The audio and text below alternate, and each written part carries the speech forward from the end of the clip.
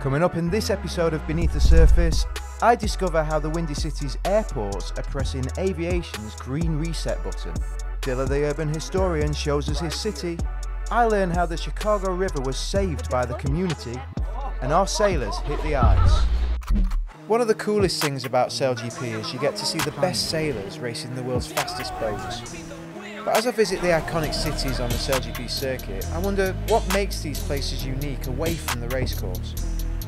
I've discovered people from all over the world striving for a better future, redefining social responsibility and driving technical innovation, redesigning how we think about sustainability. If you're interested in finding out what makes these places really tick, join me as we go beneath the surface. And this time I'm in a place famous for its lake, river and iconic skyline. The Windy City itself, Chicago. SailGP heads to Chicago for the first time for round 2 on the Season 3 calendar. Champions Australia won last time out in Bermuda, whilst the Denmark SailGP team presented by Rockwool recorded a solid 4th place. And the best place to watch the racing, from the city's finest open-air stadium, Navy Pier, overlooking Lake Michigan.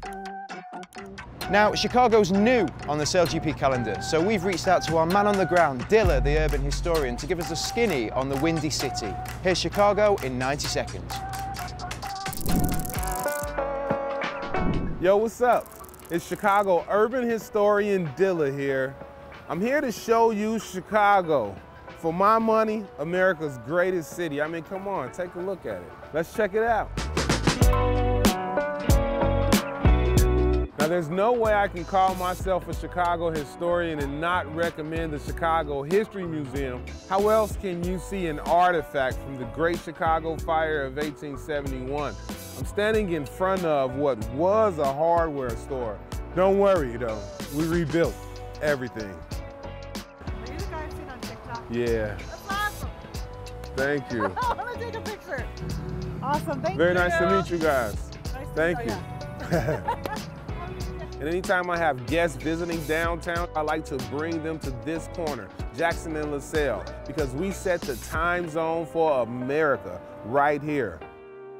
Another place I like to bring those who are visiting Chicago is this sculpture done by Pablo Picasso. If you're looking from the front, it may look like a horse. If you look from the side, it may be a lady. Who knows? Included in any Chicago tour has to be the very iconic Soldier Field. It's one of the oldest football stadiums here in America. You gotta come to the DuSable Museum of African American History. It's one of the places in the city that'll show you how Chicago helped break the game of basketball, as well as teach you a little bit about Chicago's mayor, Harold Washington. Thank you for checking out America's greatest city with me, Dilla, your favorite urban historian. Be well. Hi guys, Anne-Marie here. If you want to win my ice hockey Blackhawks shirt signed with my name on it, count the boats on the screen and comment below. Now, Chicago's a city famous for transformation. It's a place that literally created new horizons for itself, and through innovative governance and the will of its passionate citizens, is looking to rise to the challenge once again. I'll be visiting one of the world's busiest airports to investigate how Chicago is addressing sustainability through the aviation sector. I'll also be taking a walk down a city river once so polluted that it caught fire, and meeting the group responsible for its rebirth. First though, let's find out more about the Windy City.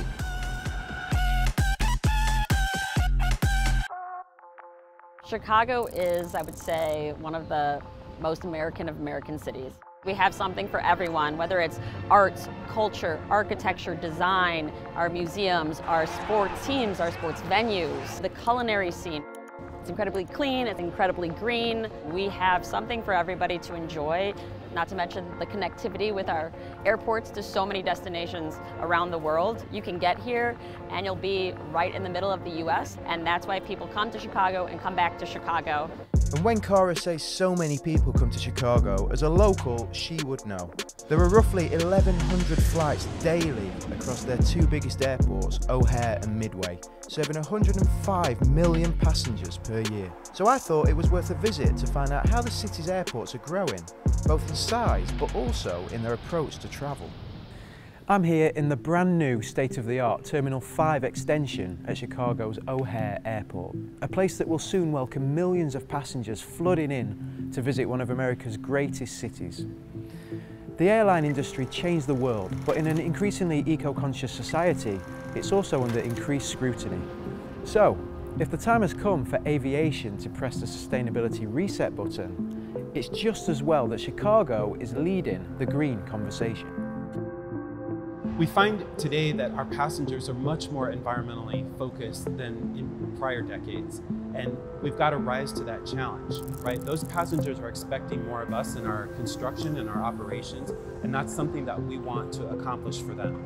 So for the last 17 years, we've been working on an airfield modernization program called the O'Hare Modernization Program. And that program was very focused on the runways and taxiways. But now, as we finish that, we're very excited to start a new program to reinvigorate the terminal complex. As we do all of these massive construction projects, we're very mindful about how much excavation do we have to do and how much pavement do we have to pour, because that all takes resources, whether it's vehicles or people or materials. And so while all the technology folks are working on better aircraft and better fuels, we're trying to look at how can we affect what's happening on the ground, on our property, and with the operations that we're conducting. But we're also mindful of the practices that we put in place and the materials that we purchase in order to make this a balance between the business side, the community side, and the environmental side. So the Sustainability Airport Manual is really the first of its kind in the United States. We knew that we were going to have quite an environmental impact on the airport grounds itself. And in the United States, we have certification programs for sustainable buildings, but we really didn't have one for civil engineering pavement projects like building runways. So the CDA had a great idea, which was, let's take those principles of certifying green buildings and apply it to certifying runways and taxiways. The Sustainable Airport Manual goes much deeper than many corporate sustainability plans, where organisations might just be seen to be doing the right things. The CDA has integrated sustainability right in the DNA of O'Hare Airport, using Rockwell's Rockfront products to create these incredible ceilings in the new Terminal 5.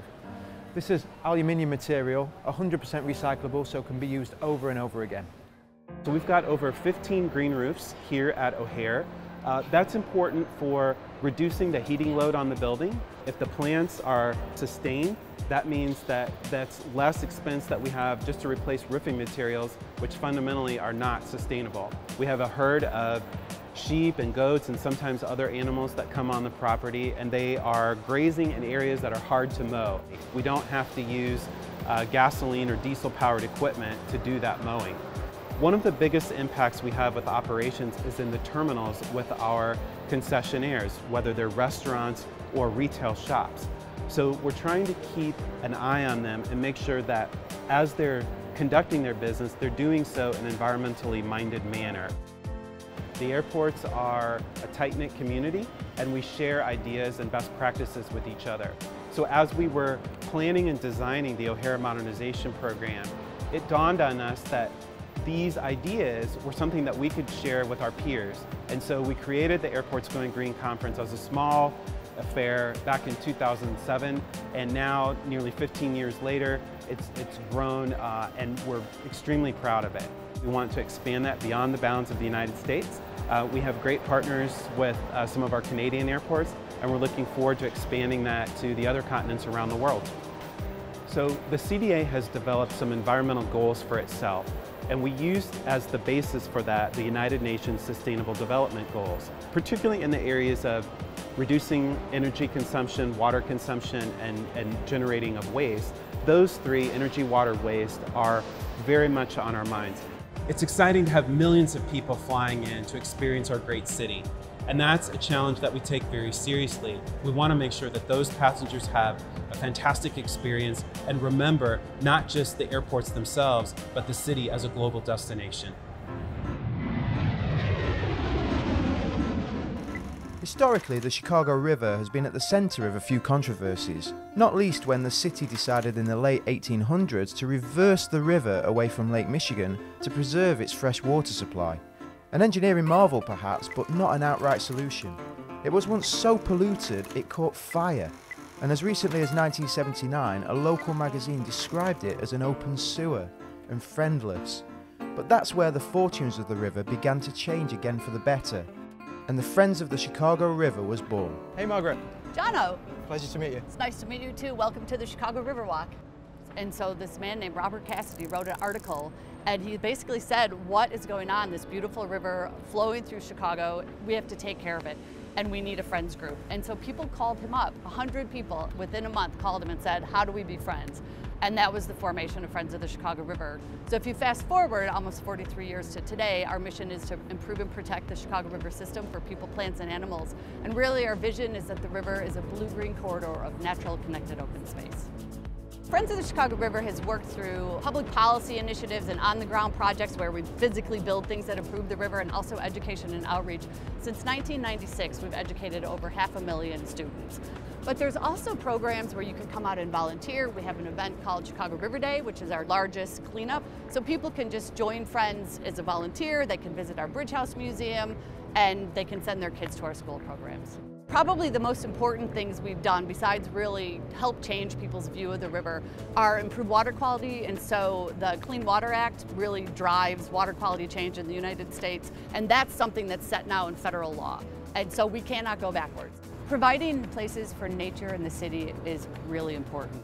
And if you look around the perimeter underneath, you can actually see a whole lot of fish. So there's little minnows, there's some big carp. So a little bit different to downtown, but Absolutely. What's the significance of this place, Margaret? Well, you know, we're at LaBaugh Woods, which is a Cook County Forest Preserve, but it's within the city of Chicago. And it's a really magical place. There's been a ton of work here to make the forest preserves healthier, which in turn makes the river healthier. So we're preventing erosion, we're helping the native plant community thrive. The SailGP partnership is really exciting. So we're working with the athletes, planting native plants in the toe of the bank and creating places for where fish can be protected, macroinvertebrates. So the project will actually restore the banks, so when we get these harder, heavier rainstorms that the climate crisis is causing, they're actually protected, and so it'll be resilient as well as positive habitat. So the river really used to be fenced off and polluted and full of sewage, and today instead it's alive with people, alive with wildlife, and its future is bright. A healthy river means that the locals can enjoy the water, which paves the way for cities like Chicago to host SailGP, a platform that showcases the city's commitment to green solutions and sustainability. The power of sport is incredible, and it delivers for Chicago time and time again. You know, sport becomes the vehicle and the reason that people are coming to our city, and then they get to experience all of our city. It's the only event that we have that's on the water that shows Chicago from that specific vantage point during competition. I find it really unique and an incredible opportunity when we have an event such as SailGP that helps us accomplish more than one goal. When you look at how they're powered by nature, the sustainability of the event, their concern about the environment and water, and actually treating their stadium as the natural resource and asset that it is. And that's something that's incredibly important to our city. Welcome to the latest edition of our Rock Challenge, and this time it's a little bit more slippery than usual. We're guests of the 6-time Stanley Cup champions, the Chicago Blackhawks, and this challenge is going to leave our sailors on familiar territory but thin ice. Now, the sailors are used to the demands of the SailGP racecourse. They cross the start line, go through a few gates and then head to the finish. So we've replicated that on ice. This time though, instead of a sailing boat, they'll put their ice hockey skills to the test by aiming to get the puck from the start line to the goal in the fastest possible time. All whilst navigating 3 legs of the course. And in a welcome change to their sailing gear, we've presented them with their very own Blackhawks jersey. Introducing Raz the Iceman Kostner, the flight controller for the Denmark SailGP team. Some say he can eat at least 12 ice creams at once. It's the big man, Julius the Fridge Hallstrom. And last but not least, it's the golden girl herself, Anne-Marie the Ice Queen Rinder. Is anyone good on ice? We're Vikings. Of course we are. We should.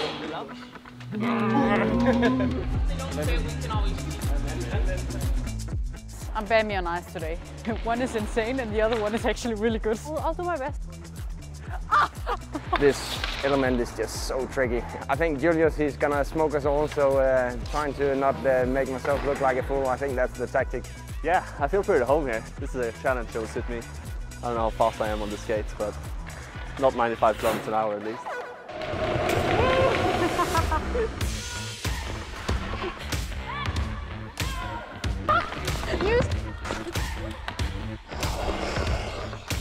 Here we go, here we go.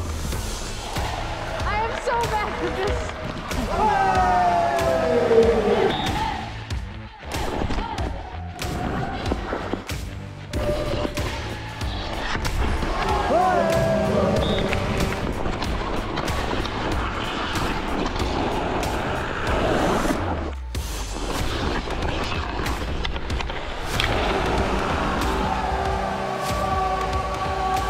Okay, the winner of the Rock Challenge, SailGP meets Chicago Blackhawks, was